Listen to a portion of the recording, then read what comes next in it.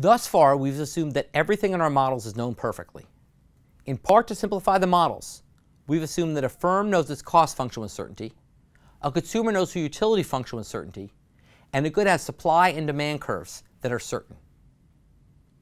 Yet it's almost always the case that we don't know everything for certain. We often need to make decisions for which there's a substantial amount of uncertainty.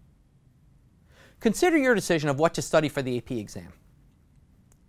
If you knew the exact proportion each topic would be covered on the exam, you could study very efficiently, focusing on those topics that will be covered in detail and ignoring the topics that will not be.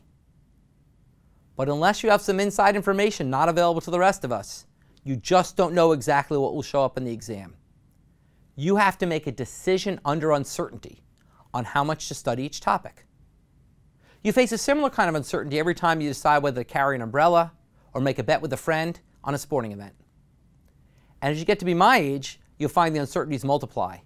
There's uncertainty about how much health and life insurance to buy, whether to buy a 7-year variable or 30-year fixed mortgage, or whether to buy an expensive car that will last a long time or a cheaper car that may break down sooner. How do economists think about individuals making these decisions? They use the tools of expected utility theory. Let's say I offered you the following bet. I'm going to flip a coin. If it comes up heads, I'll give you $125. If it comes up tails, you give me $100. Would you take this bet?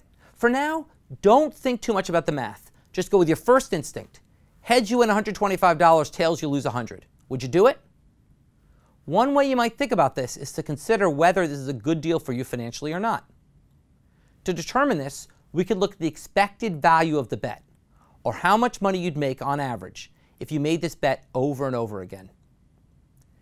The expected value is computed by adding together the probability of an outcome times the value of that outcome for all the possible outcomes.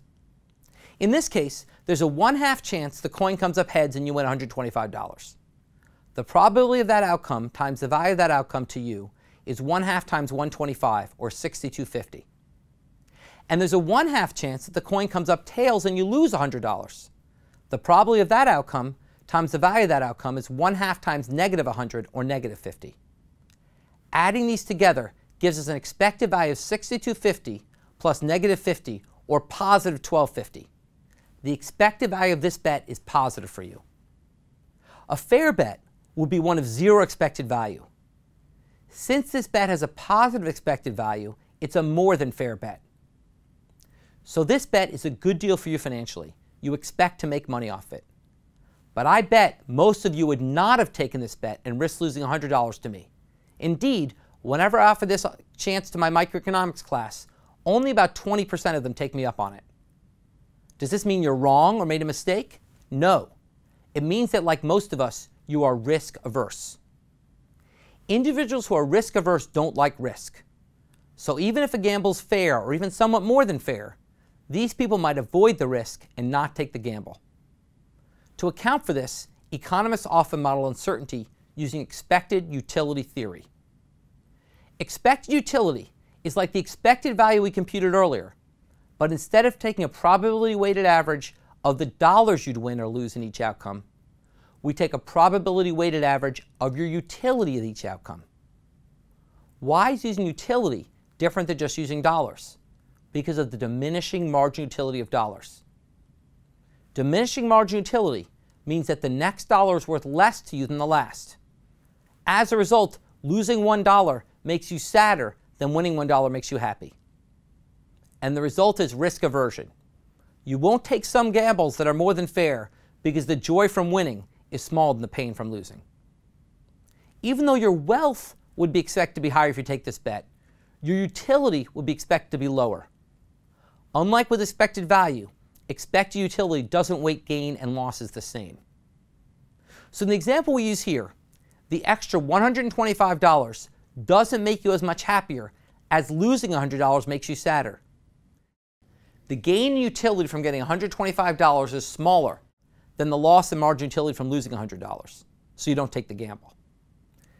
This type of risk aversion is why we buy insurance for things like health, life, and fire, even though the insurance companies tend to make money off us from these purchases. Indeed, individuals purchased more than $1.5 trillion worth of insurance in the US last year alone. Risk-averse individuals are made worse off by a gamble, and being uninsured is basically gambling. If you're uninsured for home fire coverage, you're gambling that you won't have a fire. If you're uninsured for your health, you're gambling that you won't get sick. And since we risk-averse individuals don't like these gambles, we pay an insurance company to take those gambles away from us. That's what insurance is, a way to pay to get out of uncertainty that we don't like. By now you might be asking the question, if individuals are so risk-averse, why is it that actual gambling, say in Las Vegas or through state lotteries, is so popular in the US? In the US, gambling generates revenues of nearly $100 billion a year.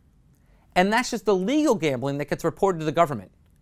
When the Denver Broncos faced off against the Carolina Panthers in Super Bowl 50, it's estimated that over $4 billion in bets, mostly illegal, were placed on that single game. Yet most gambling's a ripoff. Bets placed in casinos have an average payout of less than $1 for each dollar bet. That is, they're less than fair. It's even worse with the lottery. On average, a $1 lottery will pay out only 50 cents. The expected value of buying the lottery ticket is negative 50 cents. This is even worse than our coin flip bet from earlier. At least in that bet, the expected value was positive for you. So why do so many people play the lottery? We offer some theories in the application video.